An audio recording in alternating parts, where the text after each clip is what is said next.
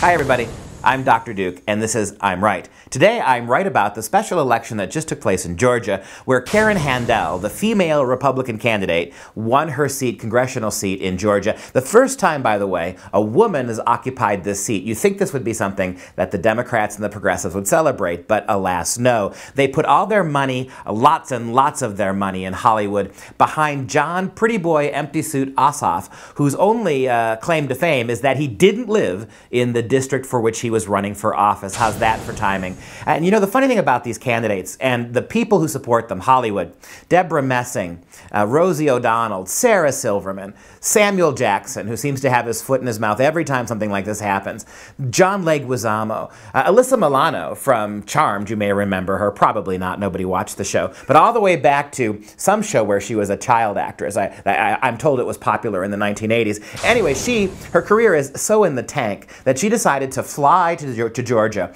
and actually chauffeur people from the airport to the polling place so they could vote for this Democrat. And what really drives me crazy, and what I'm really right about here, is how hypocritical these Hollywood celebrities are, particularly the women and particularly the minorities, because they're throwing their full support and all of their Hollywood money behind a white male candidate at the expense of a female candidate. All this white privilege that Samuel Jackson whines about, all of this white privilege, this male domination, this unfair advantage that white men have, and all these grousing Hollywood housefraus running around now supporting the white man candidate simply because he happens to be a Democrat. I'm right. This is all hypocrisy. It's a dog and pony show. These people don't care about diversity. They care about politics, their politics. And good on you, Georgia, for telling Hollywood to go stick it.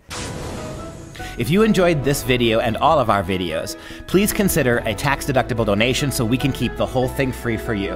I'm Dr. Duke. Thanks for watching.